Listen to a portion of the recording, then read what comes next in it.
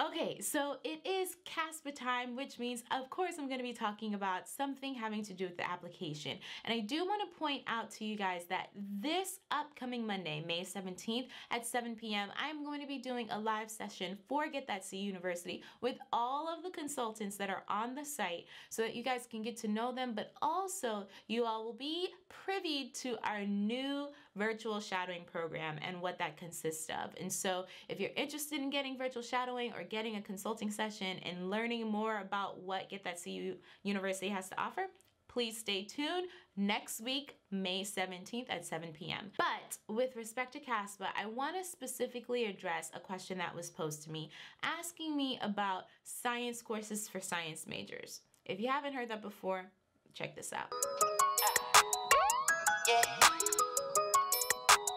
What's up, you guys? It's Adanna. Welcome back to my channel. So again, I don't know if you've ever heard the statement, you can only get science courses that are, intended for science majors, but that is what this question is about. So if you haven't already done so, go ahead and subscribe, like my videos, follow me on Instagram, do all that good stuff, because all of those things help my YouTube algorithm out a lot. But I wanted to talk to you about Natasha C's question. She said, "Hello. I was looking at admission prerequisites for PA school. I noticed that one stated all science courses must be intended for science majors only, not nursing, allied health, kinesiology, exercise science, or health science majors. Could you please further explain what this means? Thank you." So yes, Natasha, I can explain what it means specifically for the schools that I was applying to that actually had this prerequisite as one of their, I guess you could say, things that we needed to do, like their prerequisites. I don't know what it specifically means for your school, but if you necessarily want to know that and it's intended for your program that you're trying to apply to, you know what to do, which is research it and then call the program directly, okay? So if ever you guys have any questions about program-specific questions, please call the program directly because they will be able to give you the best information.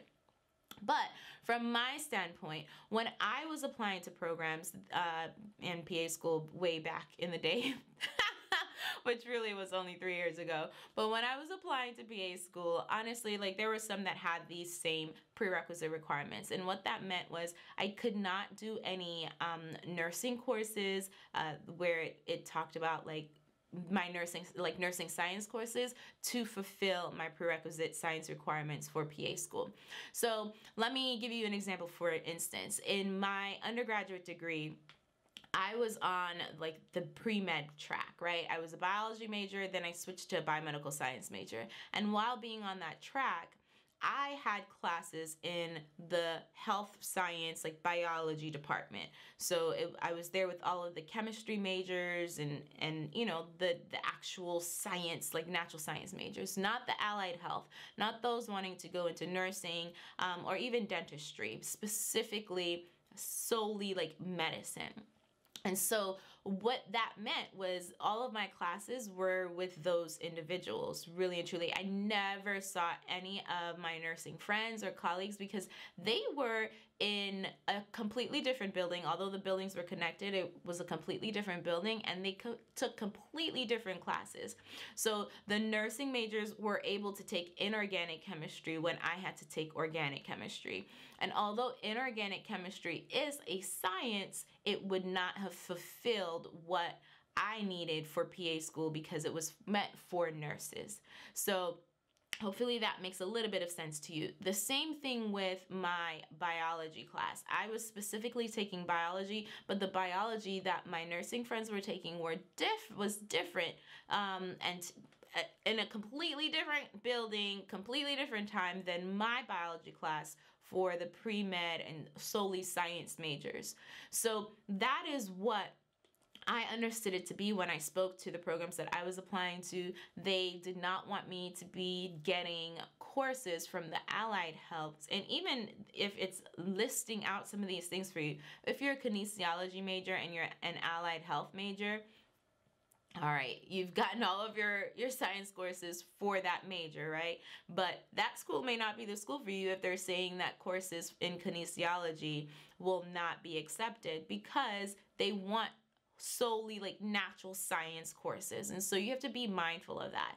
If that is something, if that's like a purview or that's a realm that you fit in, then don't apply to that program. You know, there's over 200 programs for you to choose from. So choose from one that actually like applies to you and caters to you. I said this in my last video. You don't always have to fit the school. The school can also fit you. That is the beauty of having so many programs available for you to choose from now. Okay, so that is what that meant for me. Again, if you need to have this question answered specifically about that program, call the school directly. That is the best way to get information. Go directly to the source. As you're coming to YouTube and you're looking at all of these YouTube channels that you've subscribed to, like mine and others, or you know, there's videos that you've pinned and liked, you're going directly to the source to get that information, right? And it's the same thing with respect to going directly to the source of the school. That's the best place that you can get those answers. So if you have any questions about particular classes that you've taken that you may feel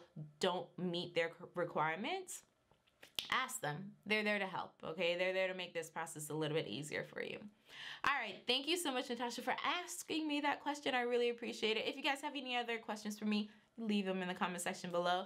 Go ahead and like this video, subscribe, and follow me on Instagram at AdannaThePA and on Instagram at Get That's University. And be sure to come back next week, May 17th, when I am going to be doing a live Zoom session with all of the consultants of Get That's University, and we're going to be unveiling specifically what our